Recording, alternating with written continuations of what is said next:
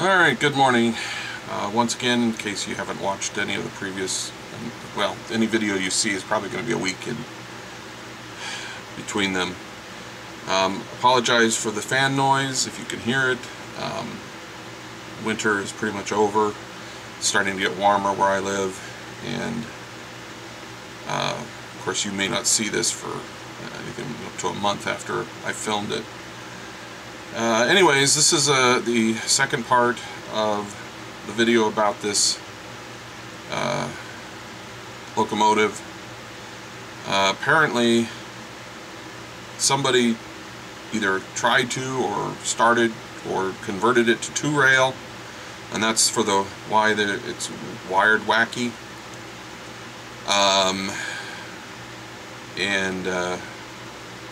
We're going to try and put it back to three-rail and get an E-unit that works.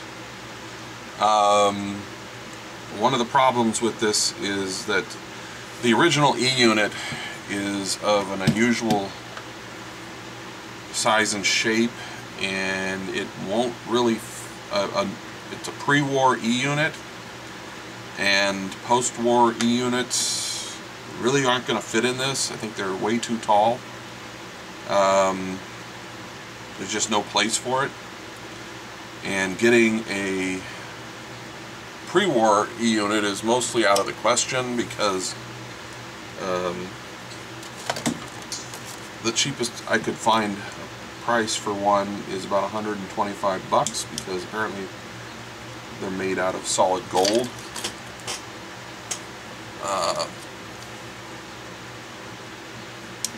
So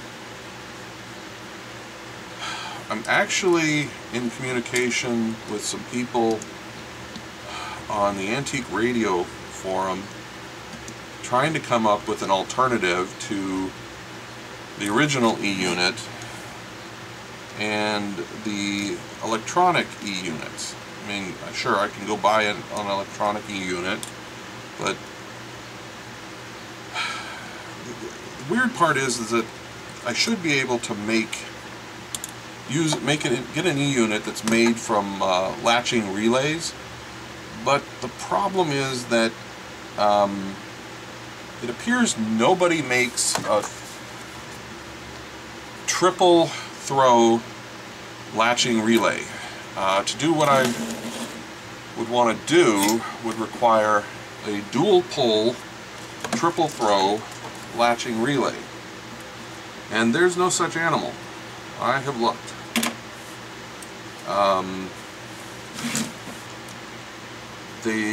You can get dual pole latching relays. You can get relays. You can get latching relays. You can get stepping relays. Stepping relays are the closest thing to what I would need, but the problem with stepping relays is that they're huge. They're used mostly in telecom and phone, for phone systems, and not too many people make them that are small. Apparently people don't make things that nobody's ever asked for. In reality, the E-unit is a latching relay. It's the equivalent of a dual pole. It's a multi-throw relay. I don't know how many throws you would say it is, but at least 4.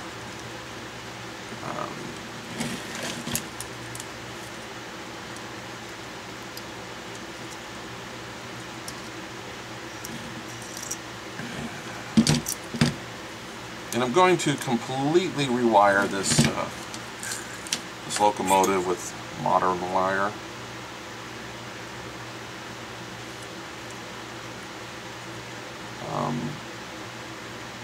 Of a smaller gauge. I've realized I don't need the heavier gauge that I've been using.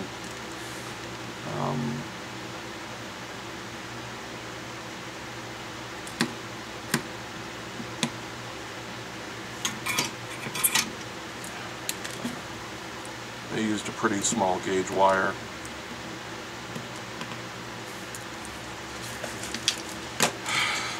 So these, I gotta look these up. I'm curious about their specs. They seem like ridiculous overkill.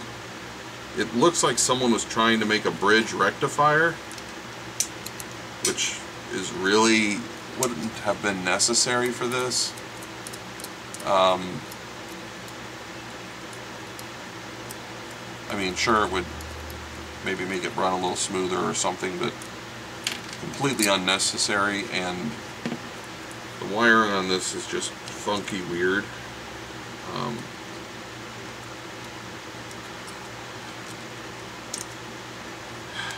The sad part about all of this is that when I was cleaning out my dad's storage locker, he had a bunch of random components, and there's a chance that he may have had not a pre-war E-unit, but he may have had some extra E-units.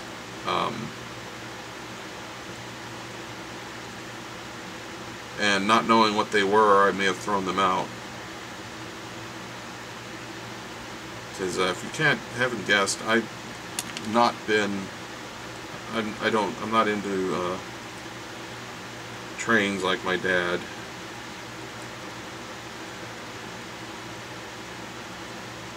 I've never really seen the inner workings of these until I popped them open.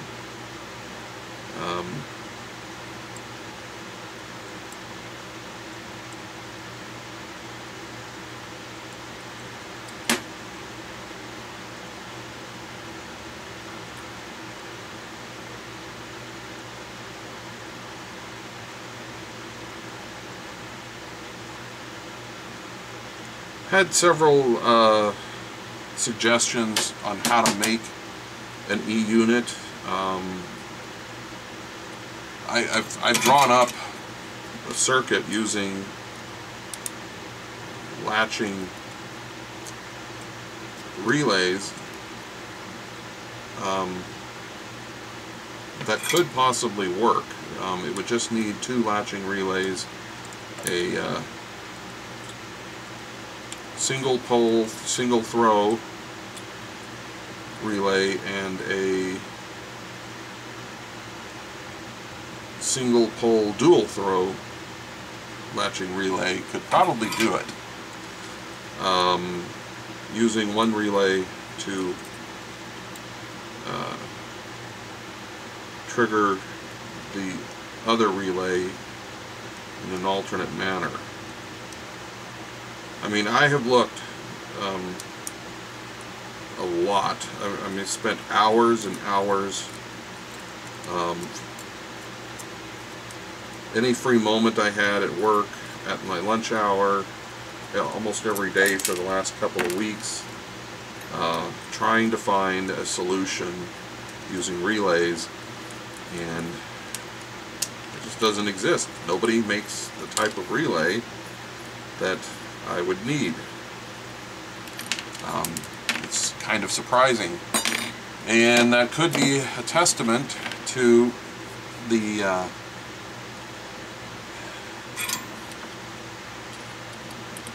genius that the original E-unit is. I mean, it's a mechanical latching relay, and it is very small and simple in design, yet nobody has found a something that would be the equivalent in the last several years. I mean, since they first came up with them, I don't think they came up with an electronic E-unit until like the 70s. Any mass-produced ones, at least. And the even supposedly the Lionel one is actually taken from somebody else's design that was posted in a train magazine. and there's just been nothing different since then. I know I could put the E-unit in the tender. I don't want to. It's a challenge. I want to see if I can put it, inside this. So let's check some things out here, because it looks like I kind of thought that maybe someone had turned this into a 2-rail, but that means they would have had to have insulated the wheels from the chassis, and I don't really see that.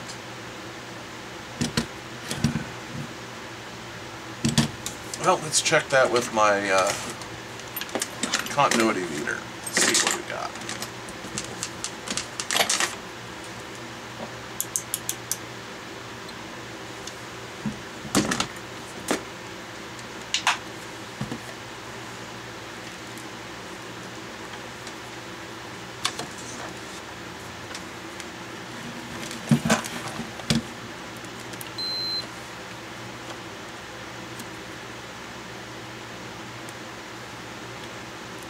Interesting.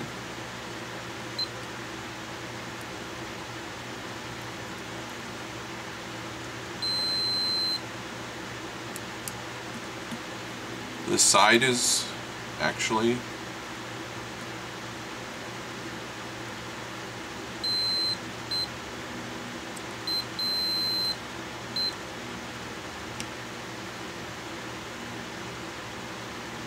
wow, I'm surprised. I mean,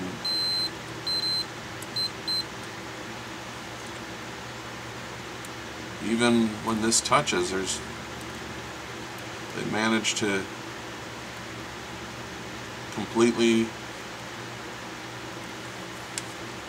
isolate it. I'm really curious how they did that. I don't.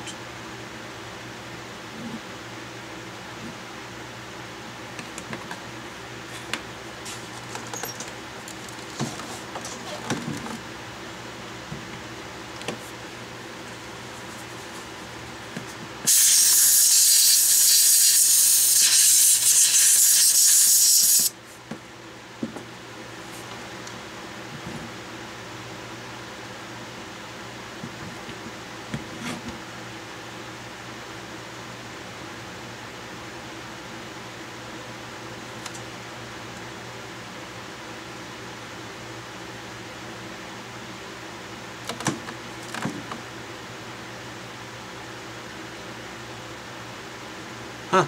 I cannot see any sign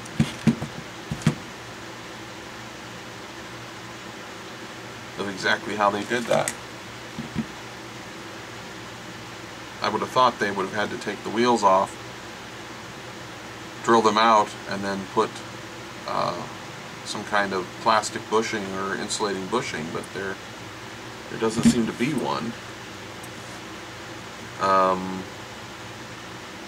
You would think somehow it would make a connection with these gears to the chassis.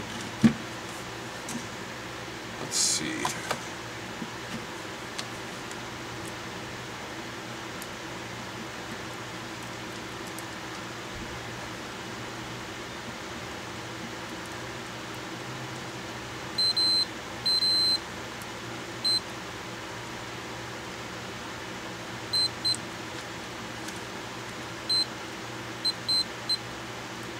So the gears are all, have continuity, and the gears have continuity to the chassis, but there's no continuity to these wheels.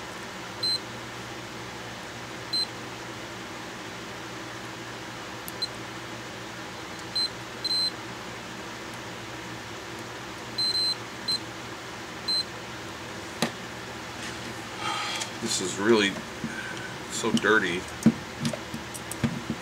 Can't tell if I'm making contact. Okay, so the center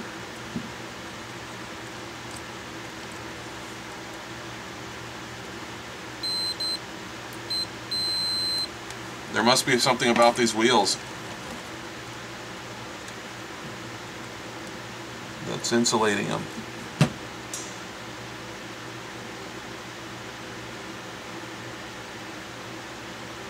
They could be that the spokes or whatever they want to call them in there are plastic. Which of course means that there should have been a pickup.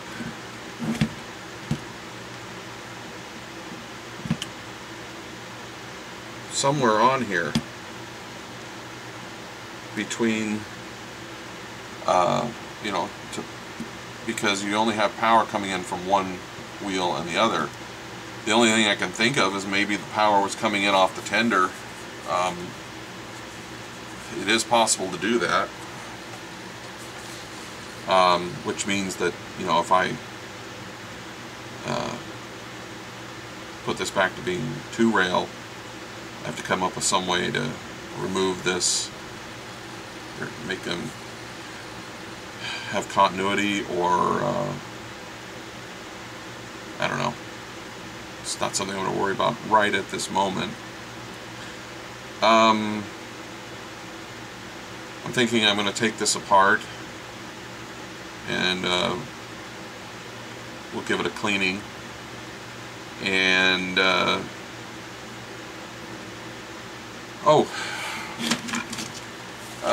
when I got, wherever this box was that I got this out of, it had this in with it, and I didn't realize it was related. These are a set of trucks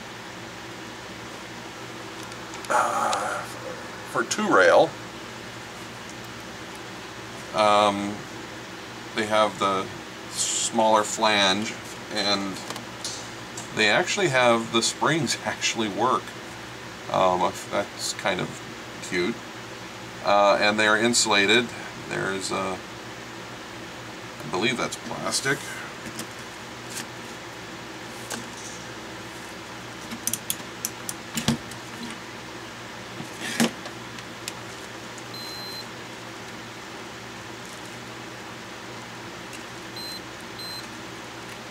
Yeah, the trucks are insulated from each other. And I believe these were meant to go on the tender, to replace those wonky ones. So probably when I put this back together, you know, I could also leave it 2-rail, just get the wiring fixed, put a decent E-unit in it. Although, I don't know. You're gonna have to get it apart though to clean it.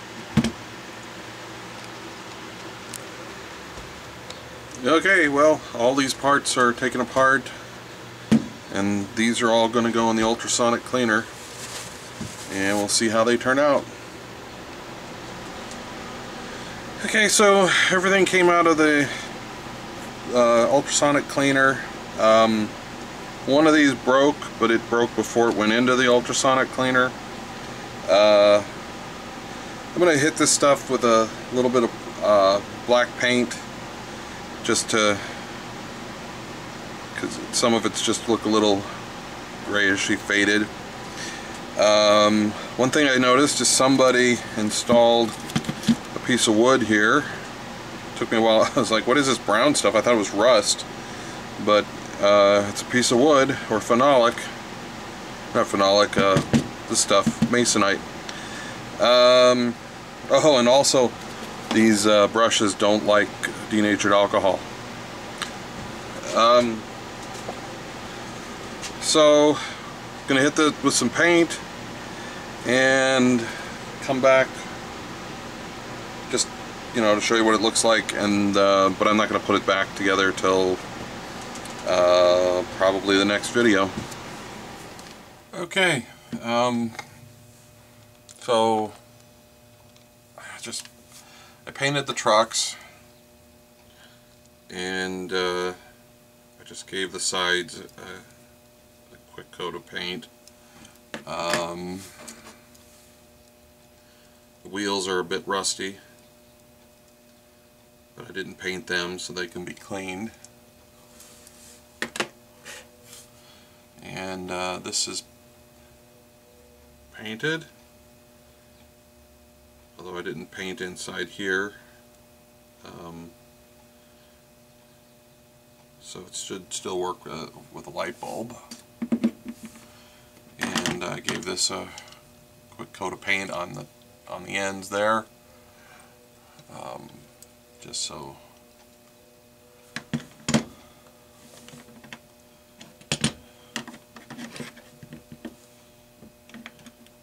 and I guess I'm going to put this together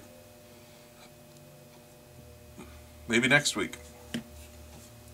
See you then.